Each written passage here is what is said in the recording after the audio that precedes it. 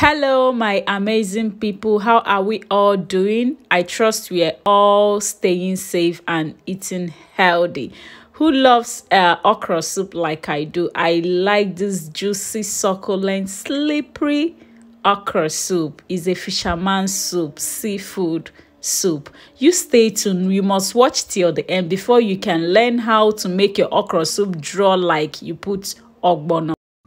So guys, welcome back. We're all welcome from the market. You guys shopped with me today. Now we're back from the market and we have set all the ingredients for this special recipe, seafood okra soup. That slippery, succulent, delicious okra soup. That's what we'll be making today. You know guys, children are very good in eating okra soup. They go well with it, so they are not even excluded. So shortly we'll be running down the ingredients we'll be using for this special seafood okra soup. I don't need to talk too much. You guys know seafood, all seafood, they are very healthy, and it's loaded with a lot of nutrients. So the ingredients I will be using for this recipe is crabs. You see, I've already washed and set aside for this cooking, and next to it is Panla. I've already deboned, washed and set aside, and this is stockfish. This is the fish I'll be using for this fisherman seafood okra, and that's the shrimps, blended crayfish, tatasi, washed and set aside, pepper, red bell pepper, and okra I've already chopped. And this one, stay tuned, you will see what I'll be doing with that okra. This is Ukazi. I've already washed, cut and set aside. This is the seasoning I will be using for this recipe. In there is my manuni red palm oil, and there is my red bell pepper and tatasi. I'll be transferring the tatasi and the habanero pepper I'll be using into that blender to blend it into puree. And this other pepper is not a hot pepper, so I'll be using my hand blender to just blend it because I want it rough to color my food at the end of the cooking.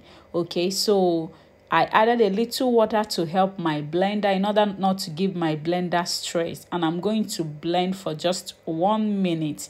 At this time, you can decide to add onion. So after blending that pepper, I'll be transferring that okra, this okra, into this blender, and I'll be blending it as well because this okra is gonna help this my juicy, slippery, succulent fisherman soup to be very slippery, like as if I added ogbono, but I did not add any ogbono in this recipe. So this I will be doing right now. This okra I am blending into puree.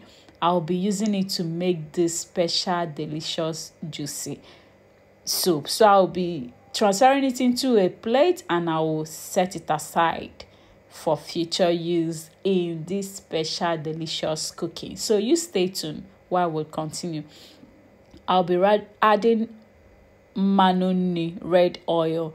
Please, at this time I noticed that my burner was too hot, but you have to do it on a medium heat, so I finally reduced the heat of my burner.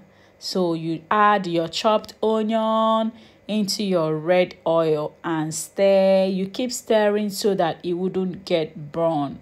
So it's that simple. So you just stir. The onion don't have to get burned. You just want this aroma that comes out from fresh onion. Yes, that is just what I wanted. So I will allow the onion to get done. As I'm frying continuously, I will be stir frying continuously so that the onion wouldn't get burned. So I'll be transferring my blended tatasi with habanero pepper into this very pot right now, and I will keep stir frying, okay, so that it wouldn't get burned. The idea of me using tatasi for this recipe, there is this aroma and there is this very good delicious taste it gives to your okra soup. You try it at home and give me a feedback on how yours came out. I'm very sure you will like it. So what we'll be adding next into the pot is our washed and set aside crabs. Remember, at this time guys, we have not added any single water. just water from the blended Tatasi. So this is the time I am adding water into the pot.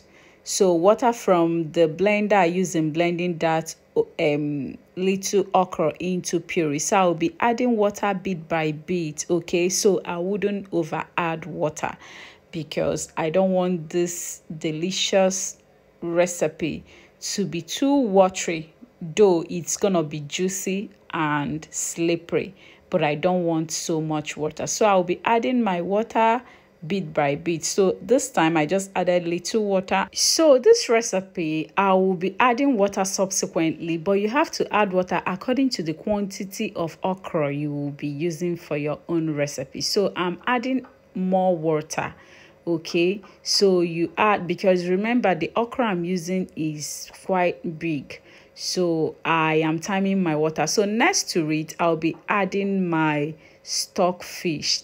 By this time I've already used hot water to soak this stockfish, so it's a little bit soft, not too strong. That is why I'm adding it now. You see, it's soft. So I'm gonna add and mix everything together and close again so that it will steam. Guys, at this time the taste and aroma that comes from this seafood in this pot is, oh my god, don't tell anybody. You guys know that seafood contains a lot of protein and vitamins. So now we'll be adding 1 teaspoon of our seasoning, okay? So you add and turn. At this point you can add more water, then cover and allow to cook for like 5 minutes. So after 5 minutes we are back to add our panla and our shrimps and stir. Remember, at this time I have not added fish, okay, so that it wouldn't break. So this is the time I'm going to be adding the fish, okay, gently, because I wouldn't want it to break. I'll be covering and allow to steam for like 3 to 4 minutes, and we're back. I'll be taking out the fish gently because I wouldn't want it to break, as gentle as possible that you can, so the fish won't break. So at this time this fish is done. Yes, that's why I'm taking it out from the pot, so I can be able to freely stir the pot without getting scared I'm gonna break any fish. Of course, no one wants to serve food without having protein like fish or meat inside. So now I'm done taking out all the fishes from the pot. I'll be adding this my special recipe, pureed okra, that's gonna make it to draw like so slippery and succulent and juicy. It looks like a wedu, right? Yes, I will just, if you can decide to stir, or you can decide to just cover. It's gonna melt by itself if you still cover without stirring. So guys, can you see how slippery this is looking? Okay, can you imagine? There is no ogbono in this soup, guys. Now I'm transferring my okra. You see how fresh this okra is looking? Now you can add crayfish, blended crayfish, and a little of this pepper. Guys, remember I said this pepper is not hot, it's just to color my food. So now I'll be adding my uziza leaf. I love this leaf so much, guys. Uziza leaf gives your food a very good aroma and taste. I'm telling you guys, try it, you will see. Because I'm so generous, I have to add all the uziza leaves. So right now I'll be transferring the fish I brought out initially back into the pot, because at this time the soup is already done. So guys, tell me, which baby will resist this juicy, succulent, slippery okra? My baby don't eat swallow. My baby don't eat swallow. Guys, come and learn how to cook healthy, slippery, juicy okra fisherman soup. So guys, now we're done with this delicious, slippery, succulent fisherman soup, seafood soup. Yes, what would you be enjoying yours with? Comment down the comment section. I'll come and read what you would like to be enjoying yours with. I'll be enjoying mine with eba. Okay, guys, don't you like what you just watched now? Kindly please subscribe to my channel, like and share my video. See you in my next video. Bye.